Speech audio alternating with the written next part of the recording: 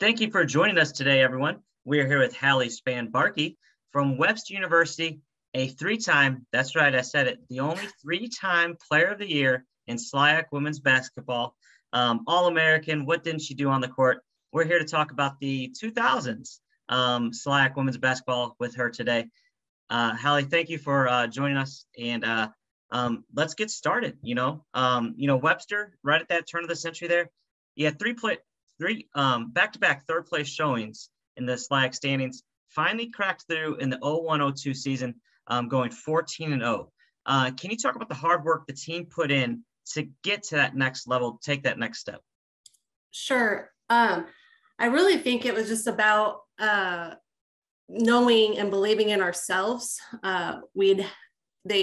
Prior to me coming to Webster, Coach Barkey got the position, and I think with the coaching change and then just the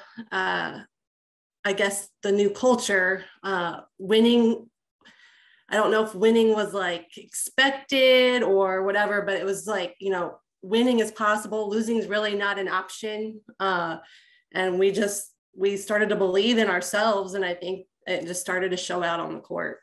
Yeah, you mentioned it there, changing that culture, and it always begins with that confidence, players understanding, knowing, hey, we can do this, to really, really change that culture. So, that same year, that 01-02 season, not only did you crack through by going undefeated in conference play, you advanced all the way to the Sweet 16 in the national tournament.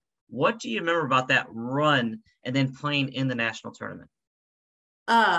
It was fun. Obviously had never done that before. So it definitely, I think we surprised ourselves, but I think we surprised a lot of other people too. Especially just even going, when we went and played in the Sweet 16, we played against the eventual national champions. And I mean, at one point we were up by 10. So it was like, oh, we can be there, we can do this. So, I mean, that's just something, I think it gives other schools our size, even the confidence, hey, it can be done if you put the hard work in and do it. So, but yeah, it was a good time. It was very hot in that gym. We had to stop the game a couple times because of the sweat on the floor. We had to wipe up. Oh, wow. It was standing room only. It was crazy. Yeah. We've mentioned confidence a couple times. We've mentioned, believing in yourself. What was it about you? Why did you choose to go to Webster University, Division III? What was it that led you there? Well, Coach Barkey, and obviously my last name is Barkey. So Coach Barkey, I had originally went to Illinois College my freshman year. He was the assistant coach there. I actually went to school with his brother Brady, who is now my husband, in high school. And Coach Barkey got the position at Webster between my freshman and sophomore year. And he was the one that kind of recruited me. He came and watched me play when I was in high school. And when he was talking, he said, hey, if you want to transfer, that's great, whatever. He never pressured me into it. But he kind of talked to me about what kind of player I could be. Mm-hmm. And I think that was a lot of just trust in him. Because I felt like he could bring that potential out in me. And I actually, at the end of my freshman year is when we started, me and my husband started dating. So that maybe played a little bit of a part into it. got a little insight. Yeah. Anyway, it just happened. It seemed to be the best move for me. I probably, if I would have gone back to Illinois College, probably wouldn't have played basketball. So I think it worked out pretty good. yeah, I think so. Yeah, not too bad. Yeah. Now we've mentioned basketball, but you were also a member of the softball team at Webster. Yes. Can you talk about that a little bit? What was it like going straight from the basketball court to the softball diamond? Well, it wasn't as hard probably that it could have been. There were a couple of us. Laura Stolman, she was on that team that year as well. We both played softball. Although she may have been done by the time, I don't remember where if she had a year of eligibility left. I know she did in basketball. But the good thing about that is I had understanding teammates, because I missed a lot of the preseason for softball. I missed the trip to Florida that the team always went on. So those type of things, and just coming in and then getting to play. I always was kind of iffy about that. I didn't want to step on anybody's toes, but I think they understood I was putting in time practicing other things too. So a lot of times I did double practice. Sure. So that I tried to do as much with the softball team as I could, but obviously I had to be careful not with injuries. That was a big thing with doubling up. You didn't want to get yourself injured for the current season, working with the next season. So, right. But I think just having good understanding teammates and coaches made the transition much easier.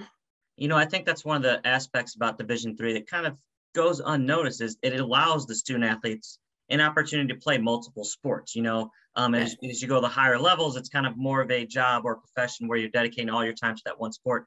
But at Division III, you can play basketball. If you played softball in high school and you want to go up, you can play you can do multiple things at Division III. Yes. I actually ran in one cross country meet too. Oh, really? Yeah. I get a call from Coach Barkey was the cross country coach. And I think he recruited a couple of us basketball players because they were short. A couple runners one morning. Hey, I need you to run. I'm like, I've never run before in my life. So, hey, I finished the race. It might not have been the best, but I did do it. And I'm sure some of it was also him getting you guys a little extra conditioning for the upcoming season, yes. right? Yeah. There you go. As we look through this all-decade list of names, do you see any names that kind of stand out to you that you remember enjoying competing with or against on the basketball court? I did. There were several that I recognize, and I always enjoy, people can say oh, I hate playing against this person, or I hated playing against this person. You always want to play against the best competition.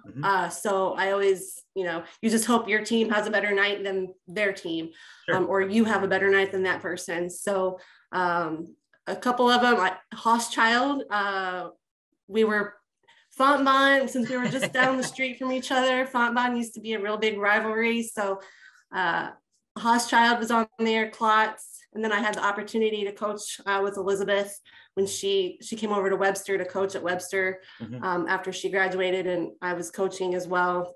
So that was a great experience as well. Melissa Stewart, I think she was a point guard for Fontbonne.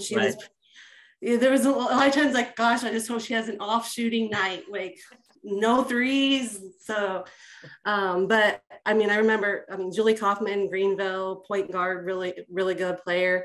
I think an Angie Carr, she's on there for Webster. I got to play with her when I was a senior. She was a freshman, great player. So I've been fortunate to play with and against some pretty decent competition. Yeah, I'd say so. Well, my final question, if you just want to kind of update everybody, what have you been up since leaving Webster University? Well, I actually worked at Webster after I graduated. I coached for a couple of years, and then I went to physician assistant school in Carbondale. So I am a physician assistant. I graduated back in 2008. I practiced at a rural health clinic in Southern Illinois for several years, and now I work at SIU in Carbondale. I am a assistant professor in the PA program.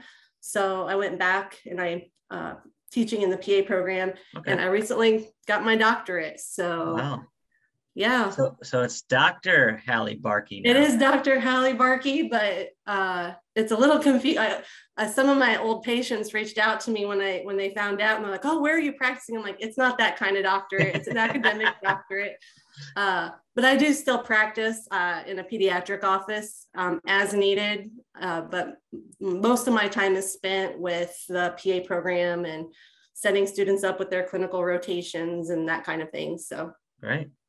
Well, I really appreciate you again talking with us today, and I hope you enjoyed a walk down memory lane. So it was great. Thank you. I right, feel honored to have been able to do what I've done and play against, like I said, some amazing athletes and women. So it's a nice remembering for me. So. Well, I'm glad you enjoyed it, and thank you again, and we will see you around. All right. Thank you.